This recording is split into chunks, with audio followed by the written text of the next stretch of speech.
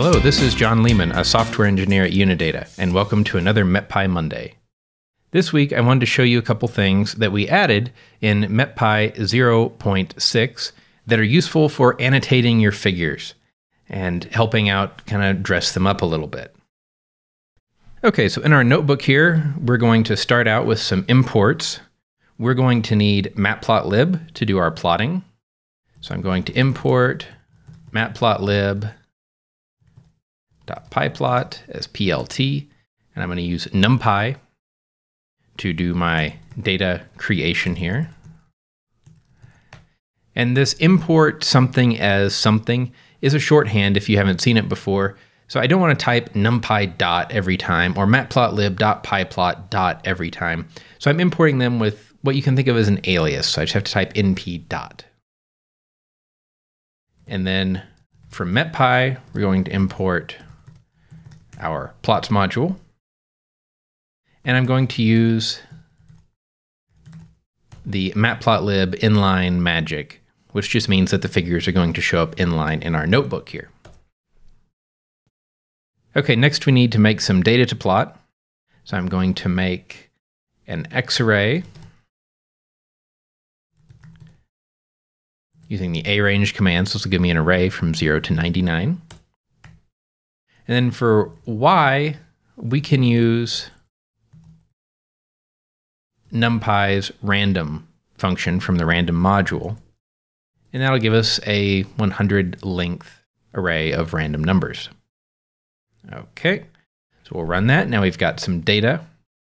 And now we need to go ahead and make our figure and look at what our data looks like.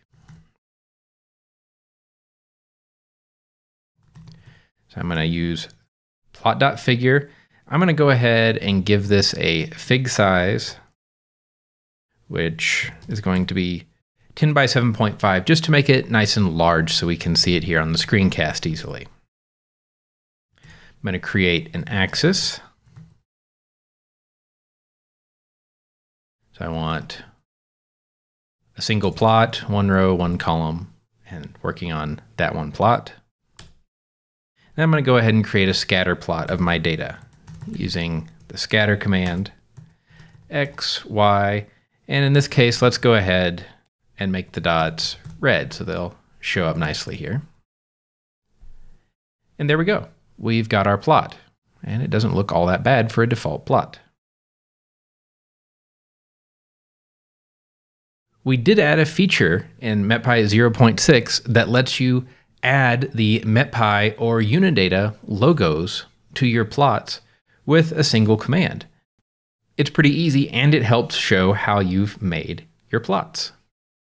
So from the plots module in MetPy, I'm going to use the add MetPy logo function. I'm going to tell it what figure I'm working on in case I had multiple open. And you can specify, if we hit Shift Tab in a notebook and look at the document string here, we can see that we can specify the X and Y position, the Z order, which is by default 100, so on top of lots of things, and the size, either small or large. In this case, I'm just going to scoot the logo in on the X-axis a little bit. So I'm going to say X is 30 pixels from the edge of the image. So now if I run that cell, we scroll down, you see we've got a nice little MetPy logo there in the corner of our image with just one line. It looks nice. We can also add the Unidata logo, and I'm going to show you how to do this to show you how to use the size command. So again, plots.add Unidata logo. See, I just typed add UNI and then tab, and it went ahead and tab completed for me. It's a handy time-saving trick. Then fig. Here, I'm going to want this way over on the right side of the plot. So I'm going to give it 420 pixels from the left side. And then let's see what the large size looks like this time. The large size is 150 by 150 pixels. The small size is 75 by 75. So here we're going to say size is large. When we run that cell and scroll down, see now we've got the Unidata logo.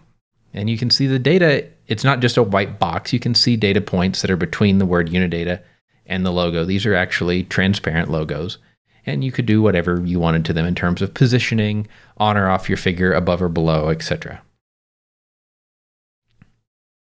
The last feature that I wanted to show you, which I personally find really handy, you might want to know if you've got a lot of figures that you're working with for a manuscript.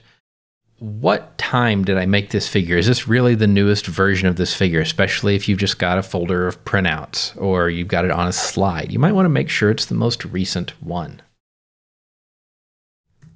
So we can use the add timestamp functionality from plots. We tell it which axis we want this to be on, and then the X and Y position are optional. By default, it's in the lower right corner. In this case, I'm going to put it above the figure because I don't want it to interfere with my X tick labels. These are in relative coordinates. So 0, 0 would be the bottom left of the figure, 1, 1 would be the top right of the figure. And so you don't have to actually use data coordinates or pixels or anything like that. It's just relative. So I want it to be slightly above the axis, the bounding box of my figure here. So I'm going to say Y is 1.01. That should put us right above. And if I run that cell and then show my figure again, you see up there in the top right corner, we now have created on today's date at today's time, Z. So that's a handy way to know exactly when you made the plot. If you wanted to know when it was valid, you can pass a specific date time object in if you wish. But the main purpose of this function is just to go ahead and timestamp when you made this figure. So I hope that adding these annotations is something that you find useful, and we would love to see what you're doing with MetPy. If you want to go ahead and try out putting the MetPy logo on and tweet us some plots that you're making, we're at MetPy and at Unidata on Twitter. You can also find us on Facebook. Thank you for joining me on this week's MetPy Monday.